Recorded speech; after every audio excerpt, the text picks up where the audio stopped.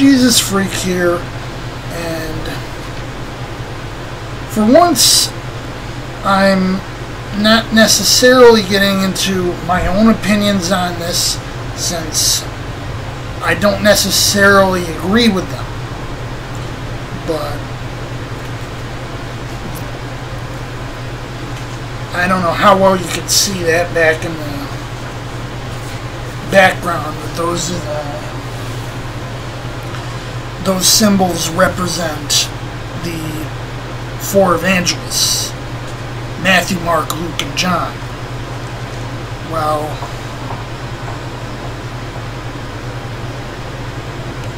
traditionally,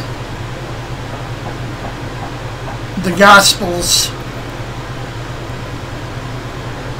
were said, there's no question about this, it's non-negotiable, the namesakes of the books are their authors.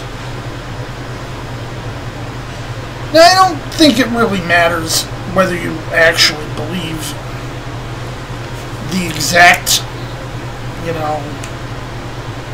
what's been taught about that in church circles.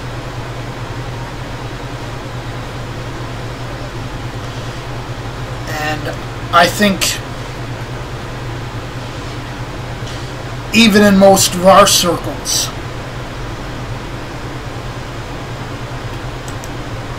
these aren't necessarily 100% understood.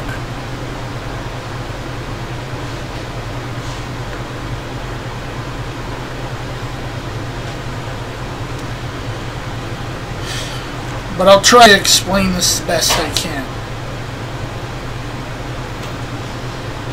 Now, Matthew is ascribed to the person called Matthew in Matthew 9:9, who's called Levi the son of Alphaeus in Mark 2:14 and Luke 5:27 through 28, which is the parallel passages.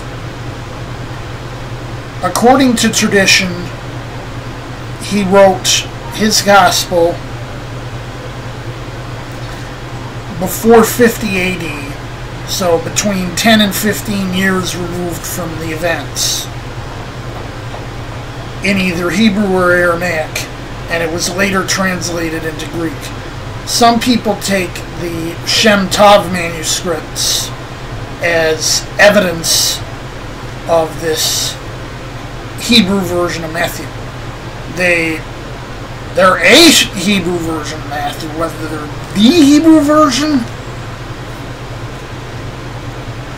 that'd have to be determined. Now, Mark is associated with John Mark, who is mentioned in Acts 12:12, 12:25, and 15:37.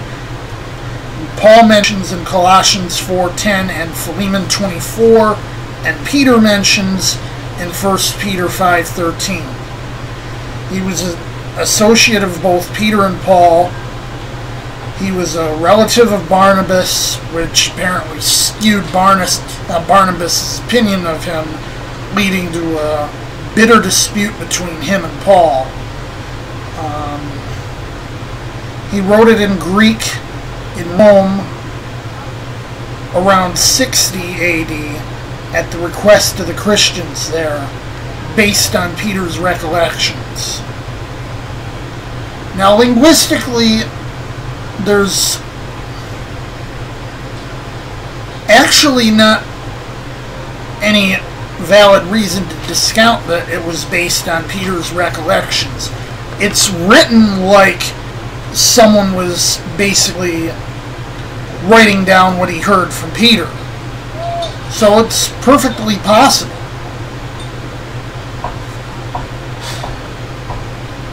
Now, Luke is attributed to the beloved physician of Colossians 4:14, who's mentioned also in 2 Timothy 4:11 and Philemon 24, and in the colophon of 2 Corinthians.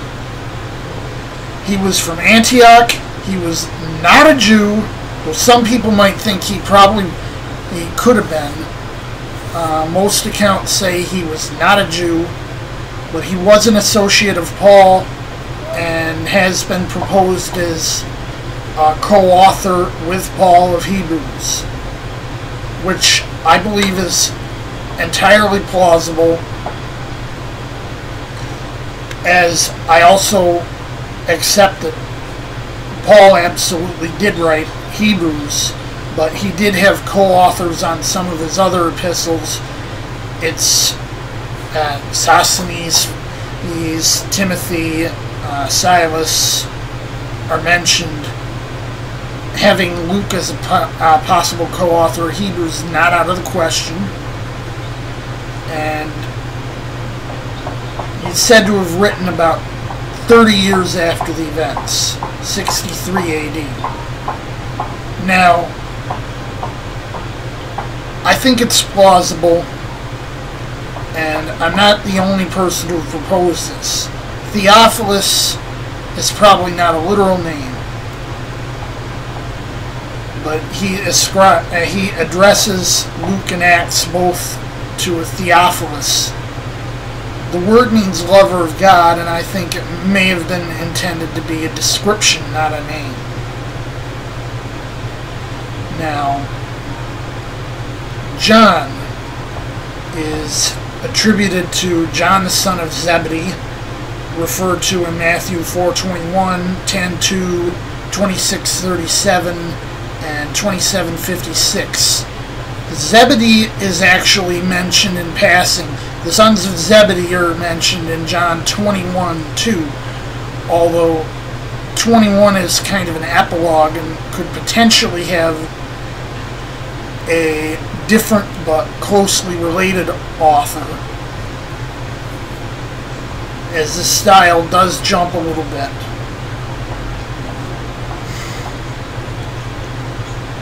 And generally, the author of John has been completely anonymous, as he doesn't use any name for himself other than the beloved disciple in John, any name at all in 1 John, and only calls himself the elder in 2nd and 3rd John. And linguistically, all of these are connected to each other, even if they're not necessarily connected to every other one in this group. John and 1 John are very linguistically connected. 1 John and 2nd John are connected. 2nd John and 3rd John are connected. Traditionally, this has been held to be the same as John of Patmos, who wrote Revelation. I am less convinced of this, but that's what's been accepted for almost 2,000 years now. He's said to have written it in his old age at the request of the elders of the Church of Ephesus, looking back on it from 50 years removed, which explains its differences from the other Gospels. Now, whether you take that or not, I don't really think it matters. Obviously, however the Gospels came to be written, God put his stamp of approval, all Scripture's inspired by God, and we have what we have. But that's just what's been accepted for thousands, since probably about the 2nd or 3rd century. This has been what most of us have understood.